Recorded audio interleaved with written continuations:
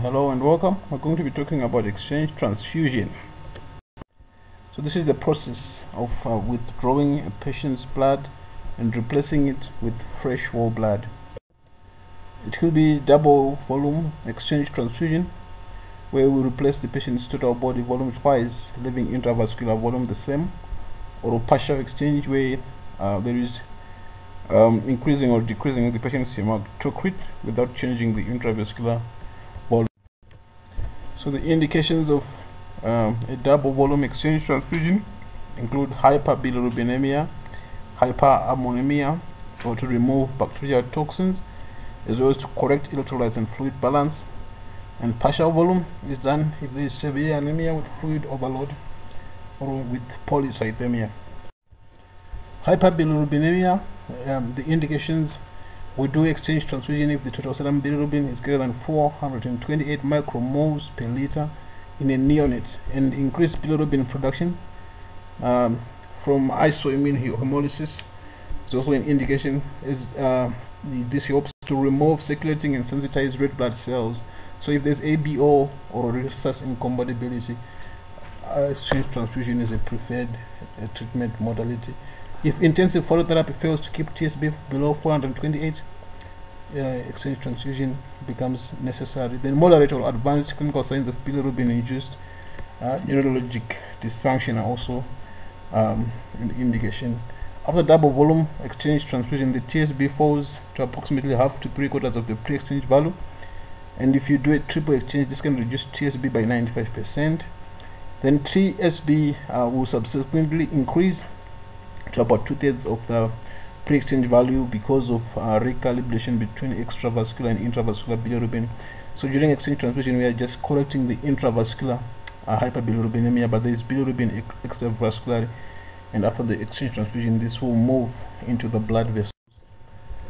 Okay, the materials that we need for double exchange transfusion: we need a head for the baby, a mask for the person that's performing the procedures, the sterile gloves, umbilical artery catheter, or it could be umbilical vein, then heparinized flash solution, a sterile gown, a blood warmer with the filter and tubing. Then we need fresh whole blood. In Zimbabwe, we use less than 5 days old or fresh frozen plasma with packed red blood cells. Then calcium carbonate, 10 or 20 ml syringes. Then for partial volume exchanges, you would need the blood. You would need the blood warmer as well. You'd also need all these other things. Okay, so the procedure for double exchange, I'm going to talk about double exchange, which occurs in hyperbilirubinemia.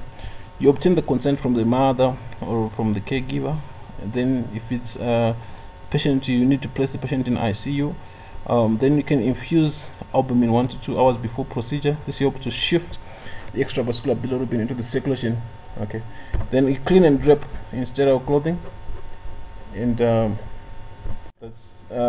then you monitor during the procedure. You monitor the glucometers every 15 minutes. You also monitor the respiratory rate every 5 minutes, the heart rate every 5 minutes, and the temperature should also be monitored every 5 minutes.